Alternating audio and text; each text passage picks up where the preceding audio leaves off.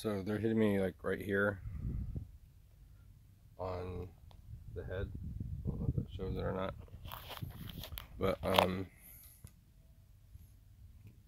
here. And damn, that sounds bright. So I'm using the phone to shade now. My fucking eyes.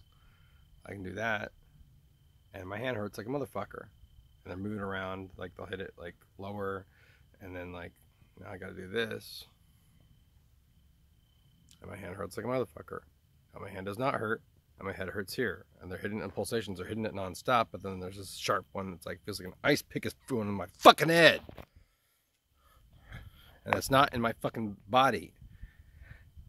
Sanity check number 437,269,347,473,871.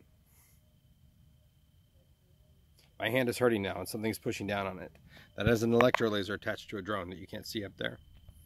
Like, where is it? It's probably like out of sight. And again, once they fly high enough, it's hard to see that. Plus, they emit that bullshit, that twack that you see in my fucking projection videos that my dad thinks is camera noise, but it's not camera noise. And it fills the room. They did it yesterday. They increased it. It looked like there were blue sparkles all over the fucking room. And it's like, if I turn on the light, then it's going to be too hard to see it.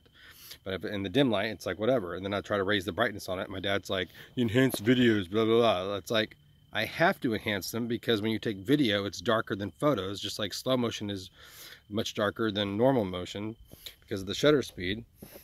And it's like, I have to raise the shadows and the brightness, otherwise you can't see anything. It's like fucking idiot. It's like, now my hand hurts and my head does not hurt, and they're moving it down there, and there might be two beams on it. Now my head hurts like a son of a bitch, and my hand does not hurt. That is something coming from somewhere. That is an electrolaser. They are real. They have been around for years. They are a type of direct energy weapon.